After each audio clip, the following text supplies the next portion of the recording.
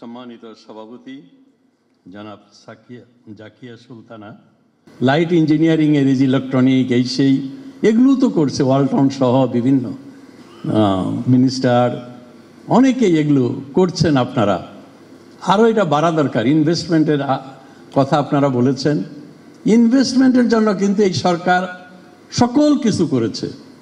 Main constant ছিল infrastructure, রাস্তাঘাট, bridge, port, সেগুলো কিন্তু আমরা করেছি একটা ডেভেলপিং কান্ট্রি হিসাবে। আজকে বাংলাদেশের যে ইনফ্রাস্ট্রাকচার, ইলেকট্রিসিটি, গ্যাস, এইগুলোর সাপ্লাই যে পর্যায়ে, এই মুহূর্তে আমরা দিতে পারছি না গ্যাস ঠিক মতো, এই মুহূর্তে আমরা পাচ্ছি না। এটা ইউক্রেন যুদ্ধ, রাশিয়ার যুদ্ধ, প্লাস এই করোনার ইয়ের জন্য, ইম্প্যাক্টের জন্য, অ্যাডভার্স ইম্প্যাক্টের, নেগেটিভ ইম্প্যাক্ট আমরা করতে পারছি না। কিন্তু যে স্ট্রাকচার, যে ভিত্তি আমরা করেছি আইসিটি সহ, ইনশাল্লাহ বাংলাদেশের শিল্পায়নের জন্য এটা অত্যন্ত সহায়ক। আগামী 1-1.5 বছরের মধ্যে আমাদের ইকোনমিক জোনগুলো যদি হয়ে যায়, এবং এই ইকোনমিক জোনে আপনারা যদি এই শিল্প কারখানা করতে যান, শুধু গিয়ে আপনাদের একটা ইন্ডাস্ট্রি করতে হবে, বসাতে হবে। যেমন আমি আমার টাঙ্গাইলে বঙ্গবন্ধু সেতুর পাশে 1 কিলোমিটার উত্তরে 1800 একর জমি আমরা নিয়েছি। কত রেল লাইন রয়েছে, নতুন ব্রিজ হচ্ছে, গ্যাসের ইয়ে আছে, 4 লেন রাস্তা। সে রাস্তায় গেলে তো মনে হয় যে আমেরিকার চেয়েও ভালো। আমেরিকায় তো স্লো মুভিং ভ্যালের জন্য আলাদা রাস্তা থাকে না, এত সুন্দর রাস্তা, কোথায়ও থামতে হয় না। তারপর এই যমুনা নদীর একদম কি সুন্দর পানি, ইন্ডাস্ট্রিতে পানিও লাগে। সব মিলিয়ে it would B A best place for setting up an industry. তো এইরকম আমরা সুযোগ সৃষ্টি করছি আপনাদের জন্য। সমস্যা হলো ইনসেন্টিভও অনেক দেওয়া হচ্ছে। কৃষিতে আমরা 20% ইনসেন্টিভ দিচ্ছি, কিন্তু এগুলো ইমপ্লিমেন্টেশন হয় না। আমাদের ব্যুরোক্রেটরা, আমাদের পদ্ধতি, আমাদের সিস্টেম, আমাদের মাইন্ডসেট এটা এমন যে আপনার যত আইনি থাক তারা কিচ্ছু কেয়ার করে না। তারা তাদের মতো করে চলে, তাদের মতো করে চলে। সার্বিক সিস্টেমটা এরকম। আমি দায়িত্ব নিচ্ছি, আমি মন্ত্রী হিসাবে, আরও 2 জন মন্ত্রী রয়েছেন, আমরা দায়িত্ব রাখতে পারি না। আমরা আইন করেছি, আইন কেন ইমপ্লিমেন্ট হয় না, আইন কেন দ্রুত বাস্তবায়ন হয় না।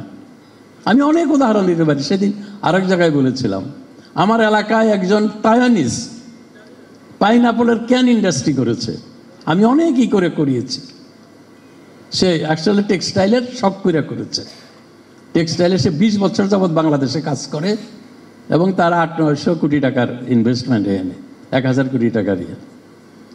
সেই ভদ্রলোক এই পাইনাপলের যে আমরা 20% ইনসেন্টিভ দিই, আইটেমের মধ্যে, কৃষির আইটেমের মধ্যে পাইনাপল নাই যে 20% ইনসেন্টিভ পাবে।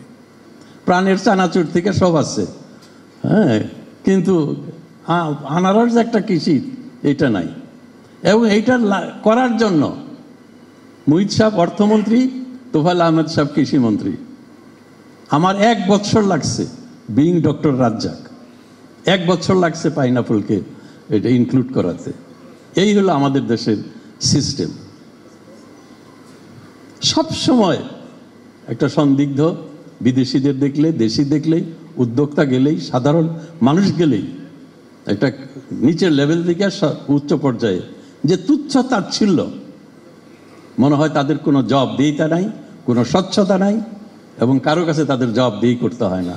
কোনো না কোনো এক্সকিউজে কারো চাকরি আপনি খাবেন, পরের দিনই আপনার ঘনিষ্ঠ আত্মীয়রা এসে বলবে মানবিক কারণে তারে ছেড়ে দাও, তাকে মুক্ত করে দাও।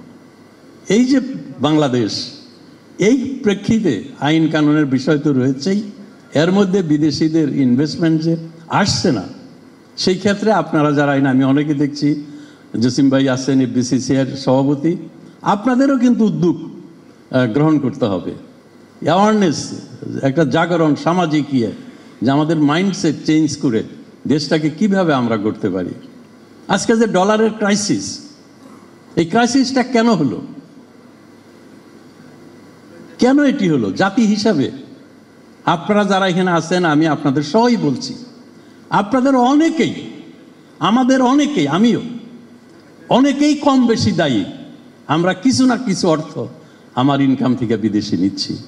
আমি কানাডায় বাড়ি করছি, আমি দুবাইতে নিচ্ছি, আমি মালয়েশিয়ায় নিচ্ছি, অন্য দেশে নিচ্ছি। ছেলে মেয়েদেরকে গুলশানের বাড়ি বিক্রি করে ছেলে মেয়ে দেশে পড়াশোনা করছে, ইংরেজি স্কুলে, তারপরে বিদেশে পড়ছে। সমস্ত গুলশানের বাড়িটা বিক্রি করে ডলার আমি পাঠিয়ে দিচ্ছি। কোরিয়া 60 সালে কি ছিল? এই দেশে কোরিয়ান ছেলেমেয়েরা পড়তে আসতো ঢাকা ইউনিভার্সিটিতে, বুয়েটে। আমি এগ্রিকালচার ইউনিভার্সিটিতে পড়ছি। Korea, Malaysia, Indonesia, Thailand, Philippines, একটা বিরাট হলই ছিল। 6-7টি দেশের ছেলেমেয়েরা এগ্রিকালচার ইউনিভার্সিটিতে পড়তো। এখন বাংলাদেশের ছেলেমেয়েরা মালয়েশিয়া, কোরিয়াতে যায় পিএইচডি করার জন্য, হায়ার ডিগ্রির জন্য। 60-70 সালে কোরিয়া কি ছিল?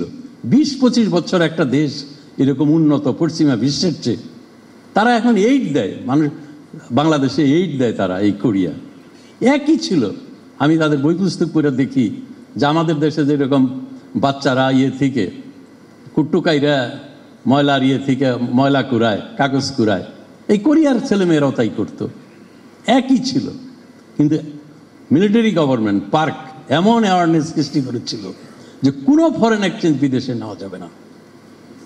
কোনো ছাত্র যদি বিদেশি 5 সিগারেট খেত, ক্লাসমেটরা তাকে তিরস্কার করত, ঘৃণা করত। সমস্ত টাকা তারা খরচ করেছে ডলার, বৈদেশিক মুদ্রা ইন্ডাস্ট্রি করার জন্য। হেভি ইন্ডাস্ট্রিতে তারা গিয়েছে শুরুতেই। তাই আজকে শিপ বিল্ডার, তারা স্টিলের ওয়ার্ল্ডের লার্জেস্ট স্টিল মেকার তারা। এই কোরিয়া কিভাবে হলো? তারা ফরেন এক্সচেঞ্জ, এবং তার জন্য ক্যাপিটাল পানিশমেন্ট ছিল। আমি আপনাদেরকে বলছি, হয়তো আপনারা অনেকে জানেন, এবং দি এক্সিকিউটেড ক্যাপিটাল পানিশমেন্ট। বিদেশে টাকা পাচার করার জন্য, for সাইফনিং of money, some of their entrepreneurs were executed. কাজে এটা কত বড় অপরাধ! এই টাকা যদি এইভাবে না যেত, আন্ডার ইনভয়েস, নানানোভাবে অর্গানাইজ দিয়ে। এখন আপনি বলেন যে কানাডায় আপনি 3 কোটি টাকা পাঠাবেন, 2 দিনও লাগবে না, আপনাকে কানাডায় ডলার দিবে, এখানে আপনার কাছ থেকে টাকা নেবে। কারা করে? এই যে সোনা আসছে এই দেশে, প্রতিদিন এয়ারপোর্টে সোনার ধরা পড়ে, আর কত যে ধরা পড়ে না। এই যে টাকার লেনদেন, এই ডলারের লেনদেন। আমি এফবিসিআইসিকে বলবো যে আপনারা হেল্প করেন, ক্রিয়েট অ্যাওয়ারনেস, মানুষকে, জাতিকে সচেতন করেন। এগুলো বিষয়ে আপনারা ভূমিকা রাখেন। আপনারই কলিগ, আপনারই বন্ধু, আপনারই কমিটির একজন, সেও হয়তো মালয়েশিয়ায় টাকা নিচ্ছে, বাড়ি করছে। তাকে আসুন আমরা সবাই মিলে ঘৃণা করি, তাদেরকে তিরস্কার করি, এমন একটা আমরা পরিস্থিতি সৃষ্টি করি সবাই মিলে। আরেকটি বিষয় আমি বলতে চাই, অনেক সময় নিয়েছি। Private sector, free market economy, free trade, liberalism, মুক্তবাজার অর্থনীতি, নিউ লিবারেলিজম, পশ্চিমেরা ধোয়া তুলেছে। এর বেশি তোমরা ডিউটি আরোপ করতে পারবে না, 20-25% বেশি। এখন আমরা এটা করতে পারি না, কিন্তু বিদেশি প্রোডাক্টে, এই যে কাগজের কথা বললাম, এগুলো চায়না থেকে আসে। একটা প্লাস্টিকের ফোল্ডার চায়না থেকে আসে। এমন কোনো জিনিস নাই যে চায়না থেকে আসে না। আমি এটা বলতেছি বিভিন্ন জায়গায়, I will keep on saying যে ইম্পোর্ট সাবস্টিটিউট ইন্ডাস্ট্রি, শুধু এক্সপোর্ট লেট না, ইম্পোর্ট সাবস্টিটিউট ইন্ডাস্ট্রি, এটাও একটা প্ল্যান্ড ওয়েতে, অর্গানাইজড ওয়েতে বিসিসিআই, গভর্নমেন্ট হাইয়েস্ট লেভেল আলাপ আলোচনা করে কোথায় কোথায় আমরা করতে পারি। এবং প্রোটেকশনিজম অনেক লম্বা, এটা তো সেমিনার না, আমি নাহলে করে বলতাম। এই ব্রিটিশ 19-এর দশকে, 18 দশকে, এবং যে শিল্পায়ন হয়েছে ওয়েস্টার্ন কান্ট্রিতে, প্রত্যেকটা কান্ট্রি প্রোটেকশনিজমে ছিল। তারা প্রোটেক্ট করেছে তাদের ইন্ডাস্ট্রিকে। আমেরিকান, আমি অনেক এক্সাম্পল দিতে পারি। এবং এই আমাদের এই ইন্ডাস্ট্রিয়াল সাবস্টিটিউট ইম্পোর্ট সাবস্টিটিউট করার জন্য আমাদের ইন্ডাস্ট্রিকে দরকার হলে WTO-কে, ওয়ার্ল্ড ট্রেড অর্গানাইজেশনকে, WTO-কে ভায়োলেট করে আমাদেরকে ঝুঁকি নিয়ে এটা করতে হবে। কোরিয়ানরা কী করছে? সব চুরি করছে, সব প্যাটার্ন চুরি করে করে কোরিয়ার সব ইন্ডাস্ট্রি করেছে। ভিডিও থেকে শুরু করে সব কিছু তারা চুরি করেছে, সব কপি করেছে, রিভার্স ইঞ্জিনিয়ারিং করে কই প্যাটার্ন ট্যাটার্ন, এই ইন্টেলেকচুয়াল প্রপার্টি রাইট কিচ্ছু তারা মানে নাই। হংকং কিচ্ছু মানে নাই, তাইওয়ান কিচ্ছু মানে নাই। এখন সবাই আসছে ফ্রি মার্কেট ইকোনমি, WTO-র নানান রকম স্যাংশন, এগুলো আমাদের পর্যালোচনা করে আমাদেরকে ইয়েতে যেতে হবে। শেষে আমি বলতে চাই, প্রাইভেট অ্যান্ড পাবলিক সেক্টরের এখনও ইন্ডাস্ট্রি করার, হেভি ইন্ডাস্ট্রি তাদের করতে হবে। পাবলিক সেক্টরের কেন লাভবান হবে না? এখন আমরা বিমান চালাইতে পারি না, এটা আমার ব্যর্থতা। সিঙ্গাপুরের বিমান তো পাবলিক সেক্টরে, সরকারি বিমান, ওয়ার্ল্ডের বেস্ট এয়ারলাইন্স। কিভাবে? তো হোয়াই নট? বাংলাদেশের একটা বড় স্টিল মিল করা দরকার, বড় রিফাইনারি আরও বড় করা দরকার। এগুলো সরকার এখনও করতে পারে। এখনও আপনার ফ্রান্সে, ইংল্যান্ডে অনেক ইন্ডাস্ট্রি আছে যেগুলো পাবলিক সেক্টরে, এবং অনেক তারা প্রফিট করে, অনেক তারা ভালো চালায়। ওই সমস্ত ইন্ডাস্ট্রিয়াল কান্ট্রি, ক্যাপিটালিস্ট কান্ট্রি যারা ফ্রি মার্কেট ইকোনমির প্রবক্তা, তাদের এখনও অনেক ইন্ডাস্ট্রি। এগুলো আমি আর উদাহরণ দিয়ে সময় নষ্ট করতে চাই না, আমি অনেকক্ষণ সময় নিলাম, আপনারা কিছু মনে করবেন না। এমন একটা সুন্দর আয়োজন, আমি এই সুযোগে কিছু কথা বললাম। আশা করি যে বাংলাদেশ আজ উন্নয়নের রোল মডেল বলি, আমরা দাবি করি উন্নয়নের মহাসড়কে। বিভিন্ন আন্তর্জাতিক ফোরামে যাই, অনেক বিদেশিরা আমাদেরকে অনেক প্রশংসা করে, অ্যাপ্রিসিয়েট করে। তারা আমাদেরকে বলে, doctor Razzak, how could you became self sufficient in food? How could you supply electricity to all houses? Year surplus. এটা কী করে সম্ভব হয়েছে? আমি সবসময় বলি যে with the under the leadership of dynamic leader visionary Sheikh Hasina আমরা এই ধরনের অ্যাচিভমেন্ট আমরা করেছি। এটাকে আরও সামনের দিকে এগিয়ে নিয়ে যেতে হবে, আরও দ্রুত করতে হবে। আরও কেন 41 সালে? আমি তো মনে করি আমরা যদি যে গতিতে আমাদের গ্রোথ হচ্ছিল, এটা যদি অব্যাহত রাখতে পারতাম, এই যে এখন একটা এসেছে, বাধা এসেছে, 35 সালের মধ্যেই আমার মনে হয় যে আমরা একটা উন্নত দেশ হতে পারতাম। 30 সালের মধ্যে $5,000-6,000 ইনকাম সহ মধ্যম আয়ের দেশ আমরা, উচ্চ মধ্যম আয়ের দেশ আমরা হতে পারি।